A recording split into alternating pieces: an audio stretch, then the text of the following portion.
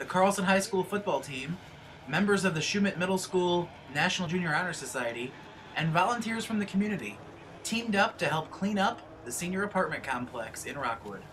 What we're doing today is a lot of yard work today. We're pulling out a lot of shrubs and a lot of trees. We're also building gardens, and the members of the housing project are going to grow food and crops for the summer, and then they're going to donate all that food to the Rockwood food pantry. So it's kind of a circle of giving. We're setting it all up today, and then they're going to maintain it throughout the entire summer and maintain it through the fall, and then it's an opportunity for the people here to take our service and then apply their service and give back to the community as well. I just moved out here a couple years ago, and I love it out here. It's beautiful, and we're just out here helping the community, Carlson Pride. We're taking out and then replanting all the plants, all the dead plants right here, because it doesn't look good, but we're going to make it look good pretty much. The first thing we did was grab shovels, and we started digging out small bushes, and we've escalated up to larger trees, and now we're using chainsaws to cut them down, and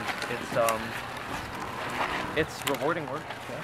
There have to be 150 around the complex, I would say, maybe more. What are you guys going to be putting in the place of where you're taking all these out?